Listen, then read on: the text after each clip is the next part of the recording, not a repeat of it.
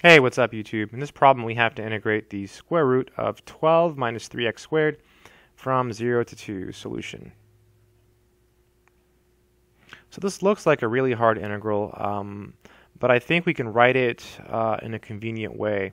So let's think about what this function is. First of all, we can pull out a 3. So you can write this as the square root of 3 times the square root of, and then 4, right, because 4 times 3 is 12, minus x squared dx. And this here looks somewhat familiar. Let's think about what this actually means graphically. So if we call it y,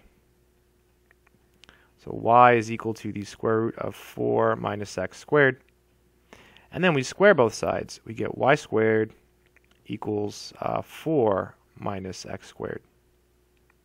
Add the x squared to the other side, and so we get x squared plus y squared equals 4. So this is a circle with center 0, 0. Right? 0, 0 is the center of this circle. And the radius is the square root of 4, so it's 2. Right? Square root of this number is always the radius.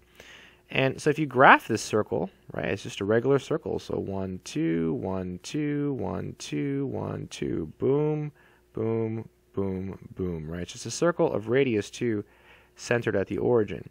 So this here is positive, right? So this represents, or it could be 0 also. It's 0 when x is 2, or negative 2.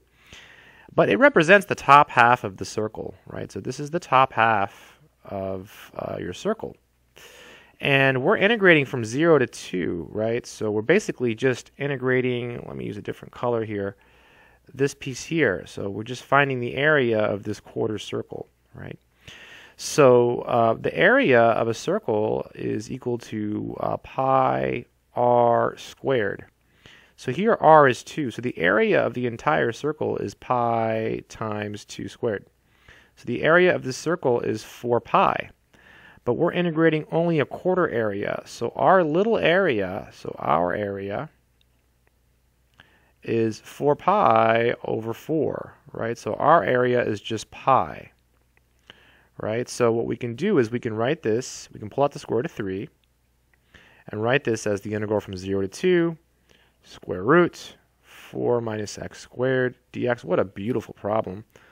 And so this here that I'm putting in brackets, that's our little area, right? So this is the square root of 3 times pi, and that's the answer to the problem. This problem is really cool. I like this problem because it's kind of clever. The solution is really neat, and it's from the MIT Integration B qualifying exam. It's from one of the quals.